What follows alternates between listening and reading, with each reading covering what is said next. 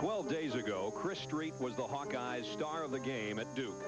Even though they lost that game, the defeat would become meaningless 3 days later when Iowa would mourn the loss of its favorite son. Chris Street was much more than a basketball player. He was a very special person. Chris Street stood for what the Midwest is all about: openness, caring, not afraid to tell you what he thought and show you what he thought, not afraid to be enthusiastic. And that's the way he played, and I think that's why he captured the hearts and the souls of so many fans and a lot of basketball people too. What he exhibited, I think, is what the best of what the Midwest is all about.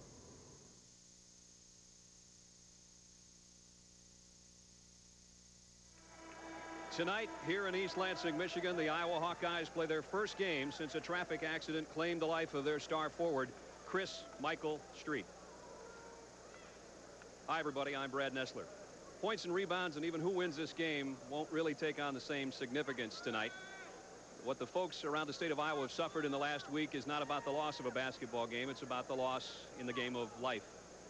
There'll be a lot of emotion in this building tonight for both teams, and a very important ingredient will be missing from the ball game. But the basketball season has to go on. Chris Street would have wanted it that way. Michigan State and Iowa's next.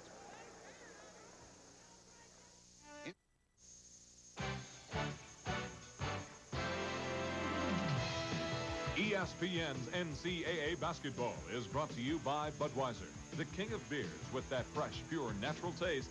Nothing beats a Bud. By Ford and your Ford dealer. Have you driven a Ford lately? And by McDonald's. What you want is what you get.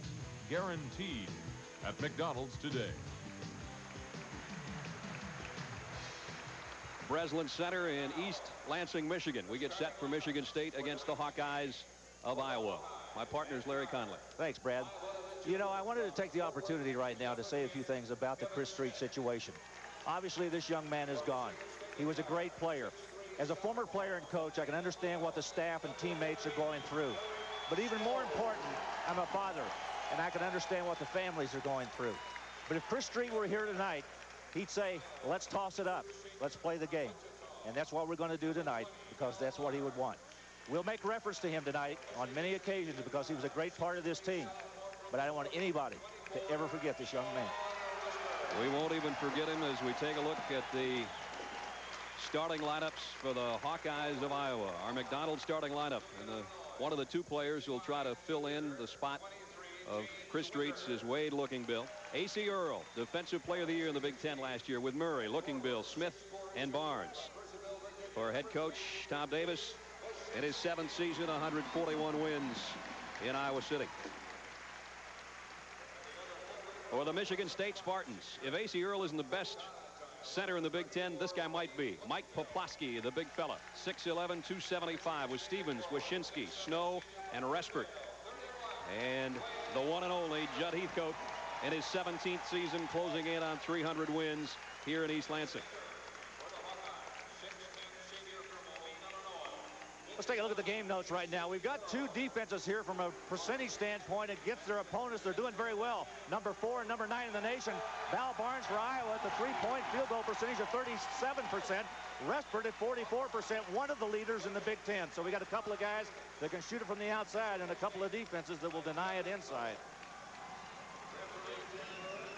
The Hawkeyes coming out of their huddle.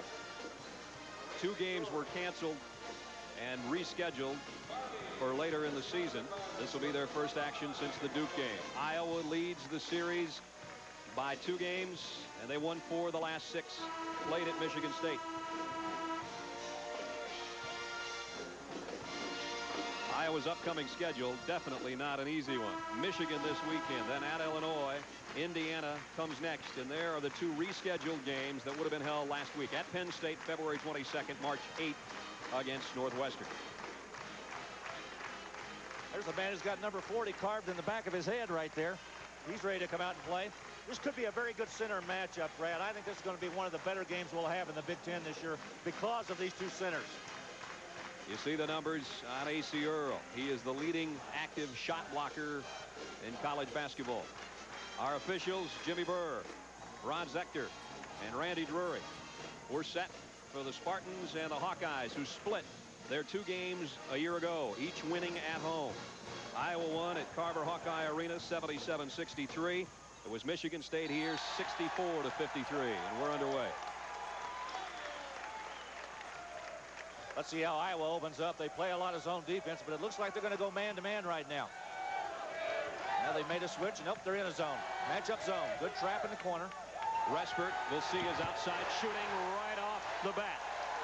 Now, we said there were 2 guys going to shoot from 3-point range, and he's the one guy for Michigan State.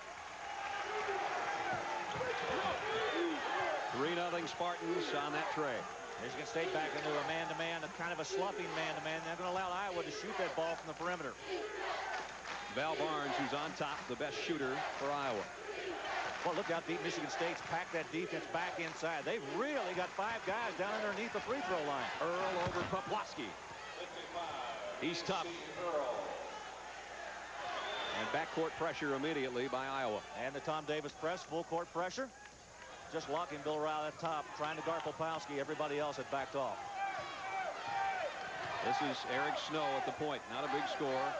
Still trying to learn that point guard position. Did not play too much last year because of Mark Montgomery, who was a great point guard for the Spartans.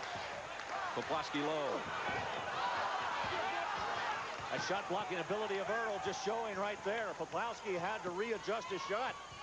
Pretty tough to get one over that guy. He can swat him.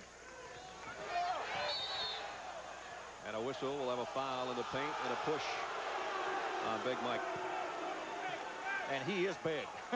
I asked him before the game, I said, are you heavier or lighter than when you were a freshman? He said, I'm down about 15. He came in as a 290-pound freshman and now is a fairly well-chiseled 275. Take a look at the banging down inside right there. A.C. Earl trying to fight through that lane. Poplawski was not going to allow him to go through there. Randy Drury with a call from the outside. Both those guys will have some bruises sometime tomorrow. I'm not sure what the discussion about. It was simply a holding call on the part of Poplawski inside. Judd's off to a Judd-type start. Tell you what, it's been about a month since they've won at home. That's right. You got to go back to December 30th, their last home win. They've lost 2 Big Ten games here. That's rare.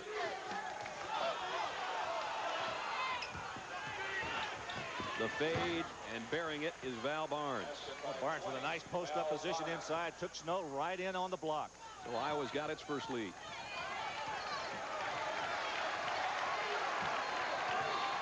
Eric Snow played very well against Wisconsin the other night. They go back inside to Poplawski again. This time he gives it back up. Dwayne Stevens will try it. You think maybe Earl's presence is causing him to throw that ball back out without even looking at the basket? Could be. Have to watch that in the first half. We're going to try to focus on those 2 centers. Spartans by 1. Over 2 minutes into the action. A.C. Earl short. An air ball, and you'll hear about that the next couple of trips down court. Here comes Michigan State. Nice feed. Poplawski and low. See, that time he couldn't get close enough to block because he had his body right next to him and went straight up. Difficult to block that type of shot. You need a little bit of room to be a shot blocker. Well, look how they have surrounded Earl. They've got 3 Michigan State players inside on him. Barnes, tough jumper.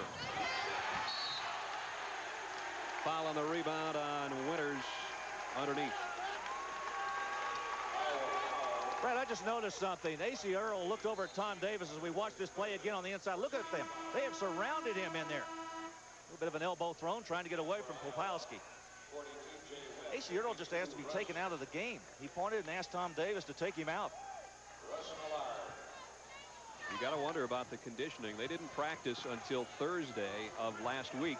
And again, this is their first game back. They have had very little time on the court. It'll be a factor tonight. We didn't expect it to be that early, though. Tom Davis has switched his defenses now. He's gone back to a man-to-man. Let's say if they go to Poplawski inside again with Earl out of the lineup, that would be my first target. Now look how they've got him surrounded. They've got 2 Iowa players front and back. Still got it to him. Oh, he still leaned in big and missed in close. Respert pulled down the rebound somehow. Tom Davis really upset that Poplawski was not called an offensive foul. Millard trying to stay with Poplawski.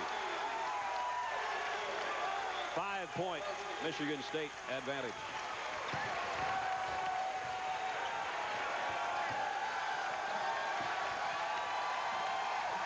Winters outside. That one almost missed everything, too. Snow's going to push it. First turnover of the ball game on Michigan State as Stevens couldn't handle it on the baseline. Kenyon Murray in. A.C. Earl's going to come back in. Winters will sit down, and likewise Millard will take a seat. Michigan State does not play a lot of people. They only play about 8 players. Iowa goes much deeper than that. They'll go down 10 players deep. Well, we got Popowski out of the game. Now let's see if Earl can take advantage of that. Barnes just throws it up. Webb, the weak side rebound. He's going to back it out. Smart move. Smith clanked one off the glass. Stevens will clear it for Michigan State. Well, early on, Iowa shooting very poor. Trying to save it and unable to is Sean Reskert. So completely different looking lineups out there right now. As Webb is checked in, Smith, the point guard, bringing it up. Earl, Murray, and Barnes round out the Hawkeyes' 5. Good double up by Michigan State.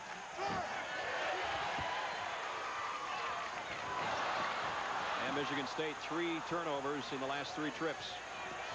Nice feed. Earl to Barnes. And he's fouled. You know, oftentimes you get a small player like that. You want him to go ahead and press his advantage and use his quickness to take the ball to the basket. But instead, he got inside, and Stevens was right there. And on the left side, watch A.C. Earl handle the ball. He's a guard, 6'11", guard. Giving it up to the guard. Good pump fake right there to draw the foul. All those big guys think they're guards. Barnes will go to the line, fouled by Anthony Miller. There's the numbers on Val Barnes. This guy led the Big Ten in free throw shooting last year. Over 86% last season. And this year around 78% coming in. Buried them both. And we've got a timeout. 15:39 to go first half. Michigan State holding on to a 3-point advantage.